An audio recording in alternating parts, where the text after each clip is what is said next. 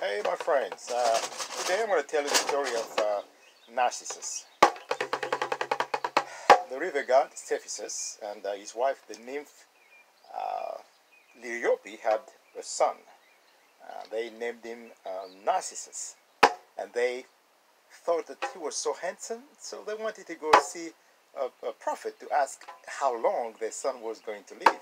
So they went and they saw a prophet named Narcissus. He was the prophet of Apollo, and they asked him how long their son, who was so handsome, was going to live. And he said, he will live longer if he does not know himself.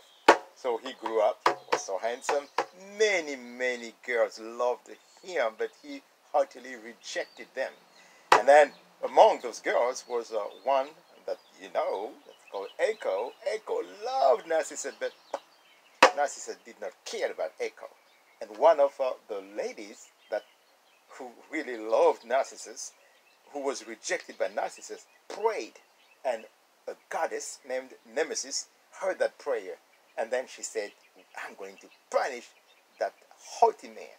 And then one day Narcissus went hunting as usual.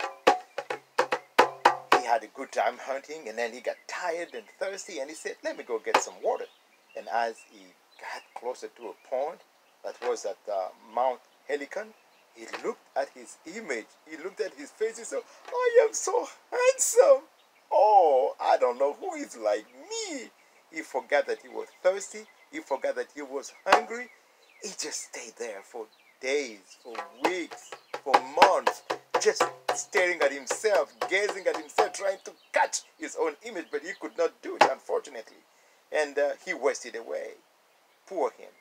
And Echo could not even talk to him, unfortunately, because it was just an echo of what she wanted to say. And the people were looking for him, searching for him. The searchers went. After a long time, they found the place where Narcissus was, and they just found some flowers there. And those flowers are called the Narcissus. The end of our story.